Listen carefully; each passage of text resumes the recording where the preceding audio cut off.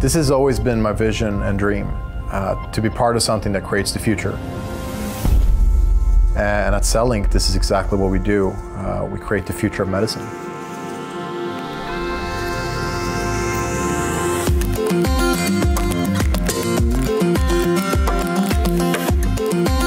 With an increase in chronic diseases, an aging population and a lack of human tissues and organs, the market for 3D bioprinting is projected a strong growth.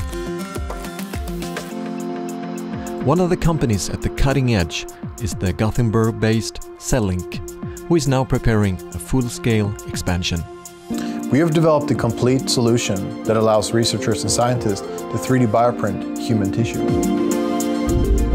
We have created the first universal bioink in the world that is currently being used by a wide range of prestigious universities and research institutes. The combination of being able to offer customers not only bioinks but also a 3D bioprinter creates a complete package that assists and facilitates researchers when it comes to creating new human tissue.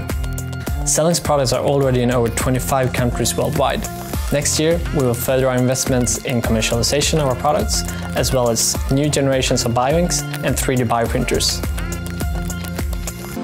The company was created less than a year ago, but CELLINK has already an impressive portfolio of clients, which includes Princeton University, Tufts University and Wake Forest University.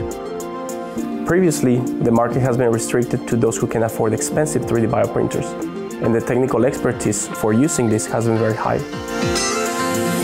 But with CELLINK's cost-effective solution, we can reach out to a wider customer base, which allows more researchers around the world to get access to 3D bioprinting. CELLINK's vision is to provide the technology for the printing of patient-specific organs for transplantation, thereby saving lives, reducing the organ shortage, and save the society and healthcare resources.